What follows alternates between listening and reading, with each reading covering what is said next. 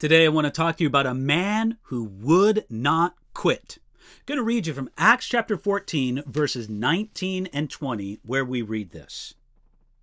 Then Jews from Antioch and Iconium came there, and having persuaded the multitudes, they stoned Paul and dragged him out of the city, supposing him to be dead.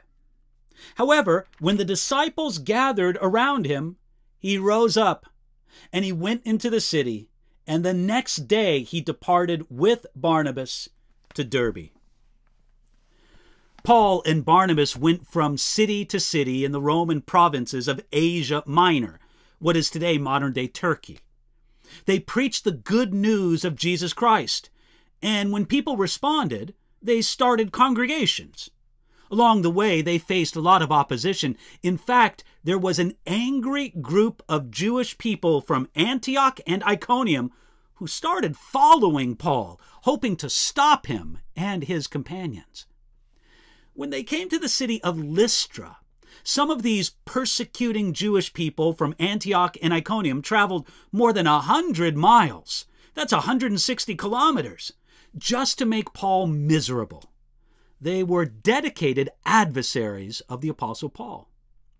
When these opponents came to Lystra, they persuaded the multitudes that Paul was a bad man deserving of severe punishment. They pushed the people of Lystra against Paul and Barnabas, and they provoked the stoning of Paul. This was obviously an attempt to kill Paul and Barnabas, with the rocks being thrown by the same people in Lystra who wanted to worship them just a few hours before. This is a dramatic demonstration of how fickle a crowd can be. Their desire to honor Paul and Barnabas as gods didn't last long. This also shows us that it is dangerous for any spiritual leader to cultivate or to allow a kind of hero worship. The same people who give this honor will feel terribly betrayed when the leader is shown to be human. Now, prompted by the mob from Antioch and Iconium, they stoned Paul and dragged him out of the city. Yet, when the disciples gathered around him, he rose up. Paul was miraculously preserved here. But notice what Paul did when he was revived. He rose up and went into the city.